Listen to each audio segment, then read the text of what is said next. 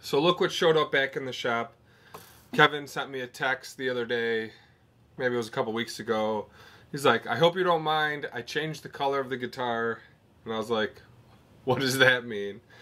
And what he did is he sanded off the top and he went with a darker color on the top. He bought some Angelo Solar dyes and went with a significantly darker color.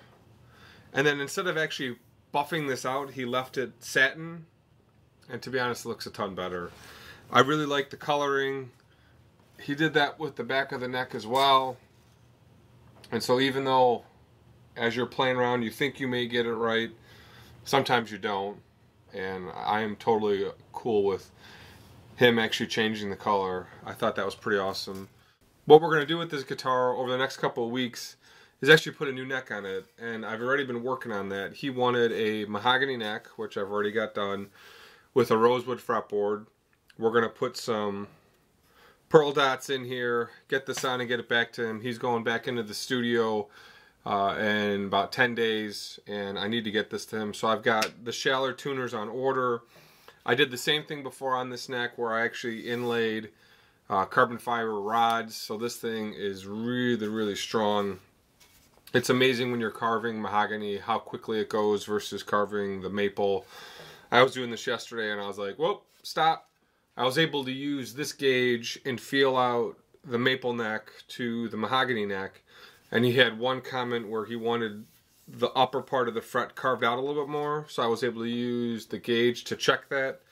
And it's got a little bit more consistent curve going up.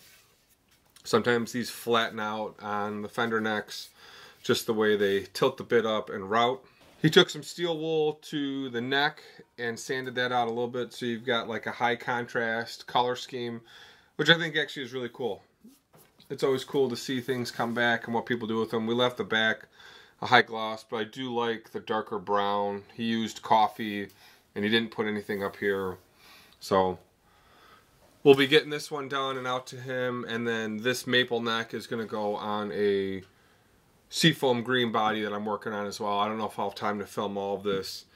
Got a ton of projects in the works here coming up for 2018. Almost too busy in the shop, but just wanted to get you guys an update on what's going on here with custom built necks and all the different things. If you don't hear from me every week, you know what's coming. So thanks for watching, guys. We'll see you in the next vid.